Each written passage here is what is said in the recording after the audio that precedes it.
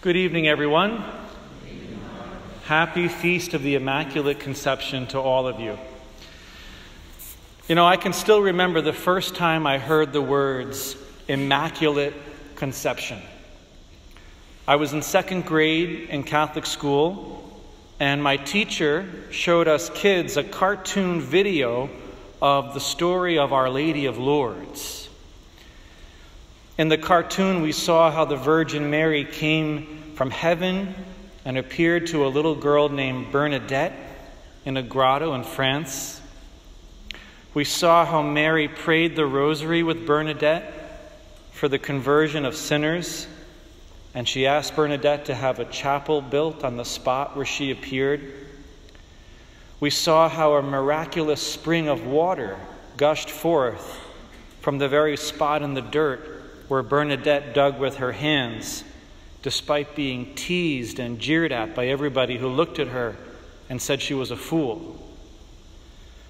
At the end of the cartoon, Bernadette asked the lady from heaven what her name was, and the lady responded, "I am the Immaculate Conception."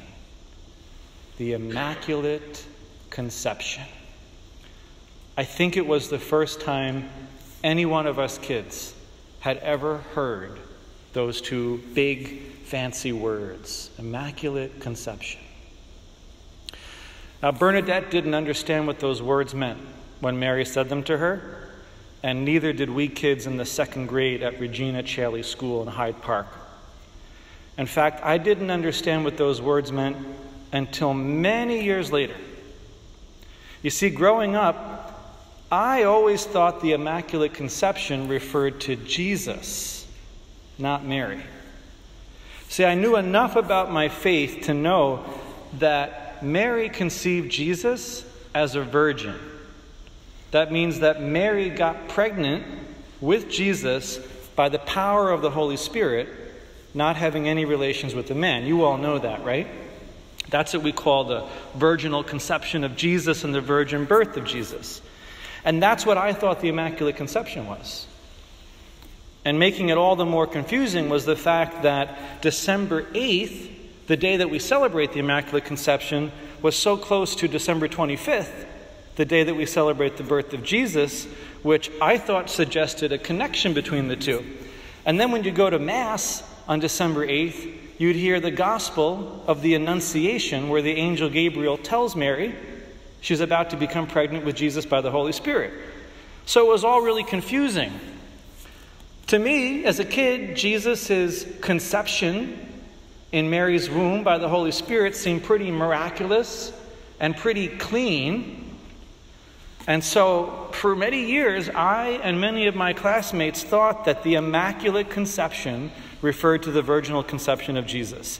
And you know what? Many adult Catholics, through no fault of their own, think the same thing today. Even Catholics who come to Mass in the Immaculate Conception think that that's what it is.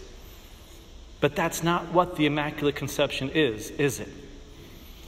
What I just described to you is what some people call the Immaculate Conception misconception. See, as I later learned, and as hopefully many of you know, and as our kids in Religious Ed at Sacred Heart are going to know, the Immaculate Conception refers to Mary's conception in her mother's womb, not Jesus' conception in Mary's womb. We call it immaculate because Mary was conceived in her mother's womb without original sin. All of us, when we're conceived in our mother's womb, we have original sin, don't we? Sometimes you think of that like a blotch on the soul, but it's not really that. Original sin means that you don't have something. Original sin means you don't have something inside of you called sanctifying grace. Every one of us in this room, when we were conceived in our mother's womb, we did not have sanctifying grace. When did we get sanctifying grace? On the day of our baptism, exactly.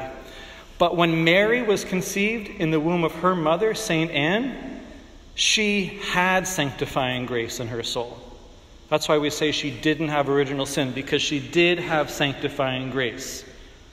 And that's why the angel Gabriel, when he appeared to her in the gospel we just heard, was able to say to Mary, "Hail, full of grace," because she had sanctifying grace in her soul. That's the first line of the Hail Mary, isn't it?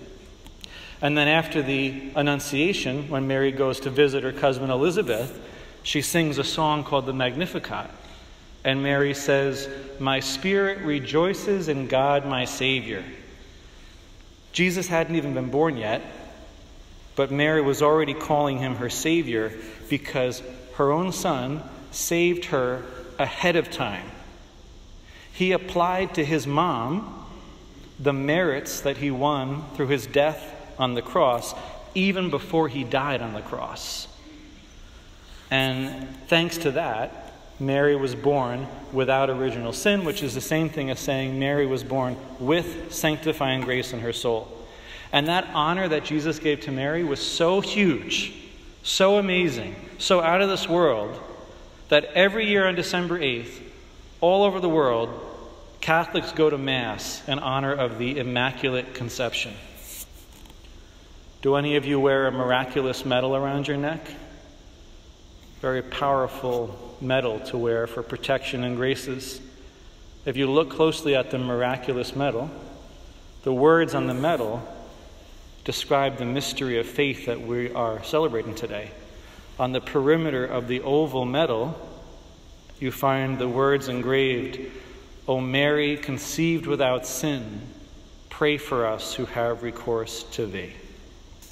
So who does the Immaculate Conception refer to, Jesus or Mary? Mary, don't ever forget it. One of the lessons we can take away from this feast day, besides understanding correctly what the doctrine means, is to never take for granted in our lives the gift that Mary had from the beginning of her life that we have from the day of our baptism. And that's the gift of sanctifying grace. What's the gift, everybody?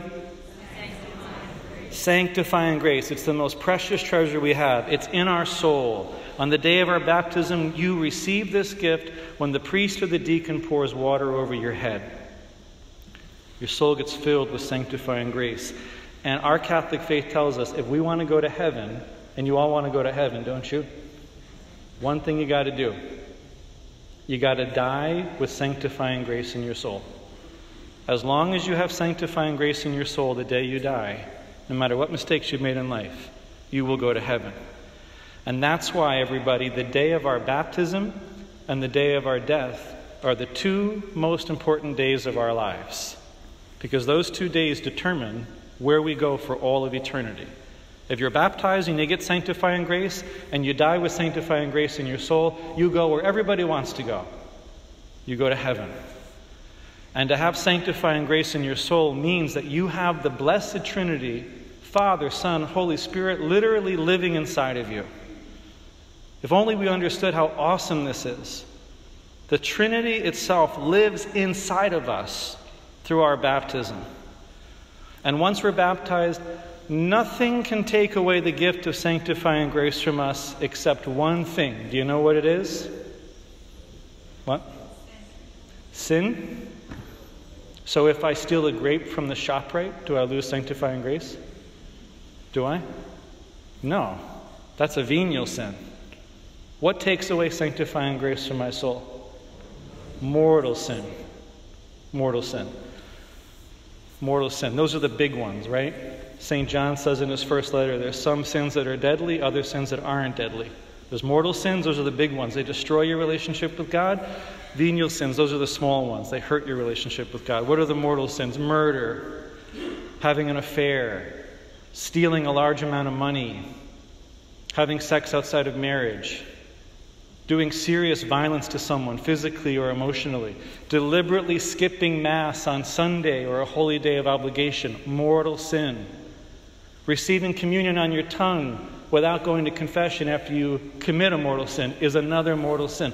Those are the common mortal sins. That's what takes sanctifying grace out of our souls. Nobody can take it away from us, and not even 1,000 venial sins can take it away from us. Only one mortal sin that we choose takes away from our soul's sanctifying grace. Once you lose it, can you get it back, boys and girls? How do you do that? By going to confession, exactly. Is there any limit to the number of times you can go to confession after you commit a mortal sin? If you commit 1,000,000 mortal sins, can you go to confession 1,000,000 times and receive sanctifying grace back? Yes, you can. That's how huge God's mercy is. As long as there's one spark of sorrow in your heart, there's no limit to the amount of times God can forgive you and put you back in the state of grace. And once you have God's grace back in your soul, you feel peace, you feel good, you feel happy, because the Blessed Trinity dwells in you. And just for the record, Mary never had to have sanctifying grace put back into her in confession, because Mary never committed a mortal sin. In addition to being conceived without sin, Mary never committed a sin in her entire life, neither a mortal sin or a venial sin. She is the sinless one. I don't have to tell you all that there are many forces in our world at work right now that would like to get all of us and all of you, especially you young people, to do the sorts of things that make you lose sanctifying grace, right? You know, the devil is after 3 groups in particular. The devil hates priests, the devil hates families, and the devil hates young people, and he's going after us.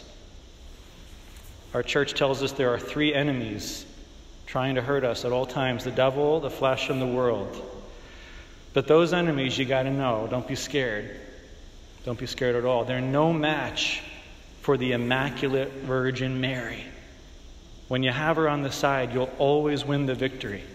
She's Queen of Heaven, she's Queen of Earth, she's Queen of all the angels and saints.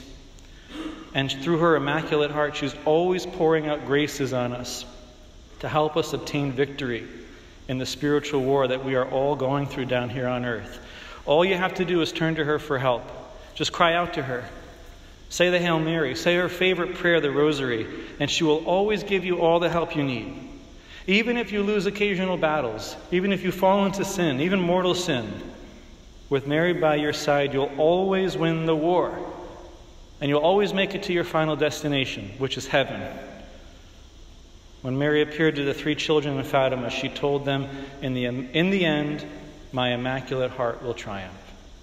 With Mary on your side, you'll always win the war, even if you lose occasional battles. Stay close to her your whole life long. So as we honor Mary's Immaculate Conception today, let's thank God for giving us, on the day of our baptism, the same gift he gave to Mary on the day of her conception. What was that gift? Sanctifying grace.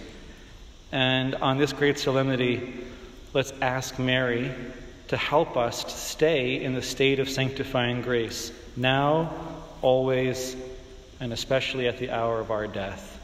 And together let us say to Mary, O Mary, conceived without sin, pray for us who have recourse to thee.